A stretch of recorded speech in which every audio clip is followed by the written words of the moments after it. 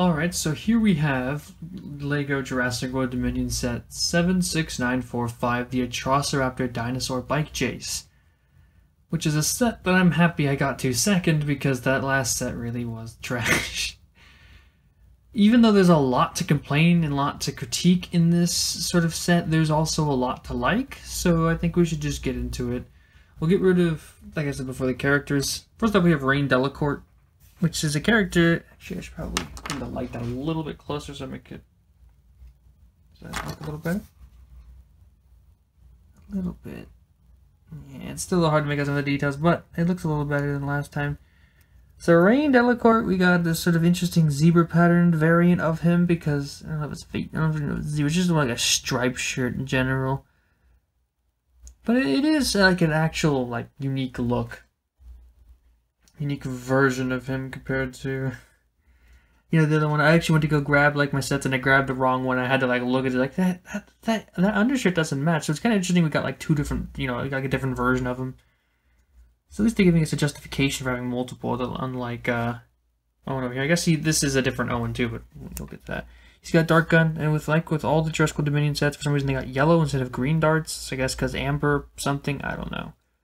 You see on his face, he's got a little headpiece, like a little earpiece right there. Some brown hair, also notable because, again, a lot of characters get snuffed on their proper colored hair in LEGO sets these days for some reason. So I guess that's nice. And we got yet another Owen on a pretty nice looking motorcycle, I'm not going to lie, I like the motorcycle. It's a very good motorcycle, but I'm pretty sure this is the Owen we got with like multiple sets in previous waves, so it's not exactly all that exciting, it's just Owen for the 30th time. Whoop-de-doo. And then we could talk about the dinosaurs, which Atrociraptor is one that I'm very, very mixed on. I think I've made my opinions on it very clear, but just for the sake of this video, in case this is the only thing someone saw regarding me and the Atrociraptors, I think they messed these up big time. The model isn't bad. I think it's a great model. They did a good job sculpting this and making it look good. But the problem isn't the model. It's the size of the model compared to the regular Blue. Because if we know there's going to be a fight between the Atrociraptors and Blue at some point in this movie. And with... let me just grab one. I know it's not the right one, but I don't know where the right Blue is. So if we set Atrociraptor, I think this is Ghost, right? They don't say the names of them on the box for some reason. And we compare it to Fallen Kingdom Blue, we can see an extreme size discrepancy that is really annoying. At the very least, I'm using the better Blue. I like Fallen Kingdom Blue the best. Bite me. But if they're supposed to have a fight, this ain't a fair fight. This is a one-sided ass kicking with a size like this. If they were gonna go with a small size for the Atrociraptors, they should have made Blue the same size by comparison. They should have kept the Atrociraptor and Blue the same size and should have stuck to a choice. Either make the Atrociraptor the size of the Pyroraptor and a Blue to go with it, or make Blue the regular size and make the Atrociraptor just fit with it. Instead, they went with this completely backwards idea of creatures that are gonna fight in the movie being completely unable to fight in any legitimate capacity in real life. Or at least in the LEGO form. It's just, this thing is so tiny compared to Blue, it's not even funny. So it's not necessarily that the Atrociraptor is bad, it's that it's bad compared to context from the movie, scenes we're going to get that we're not going to be able to recreate because of the way they've done this. So it's a bit hard to judge this model by itself.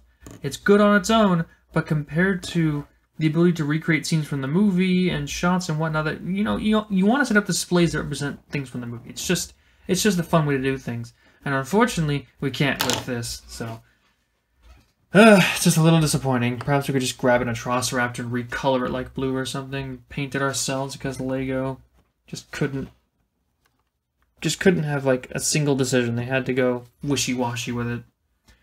So yeah. That's my complicated opinion on the Atrociraptors, because it's going to be the same for the other one, too. I forget the name of the other one that's going to be coming in, but yeah. But if we bring this a little closer, we can also look at the baby dinosaurs that come with this, which I also am going to complain about in my my review of the blue capture set, because these should have been what beta was. Instead, they wasted a mold on beta when they could have used one of these little baby dinos. That would have been way better at doing beta and saving a mold for a much more valuable creature like Atrociraptor or Allosaurus. I like the new colors. The purple and brown looks pretty nice. And the little green one over here really reminds me of a Lost World T-Rex, and I'm always a big fan of Lost World T-Rexes. So, you know, Lost World male T-Rex. Not Jurassic Park 3 male T-Rex. That's fine, but I like the Lost World one better. And so with all of that discussed, I think the babies are pretty good. The Atrociraptor is good if you ignore the fact that it's completely the wrong size. Well, not, I mean, technically it's the right size compared to the minifigures, but blue isn't, so... You know, well, it's all a bunch of complicated nonsense.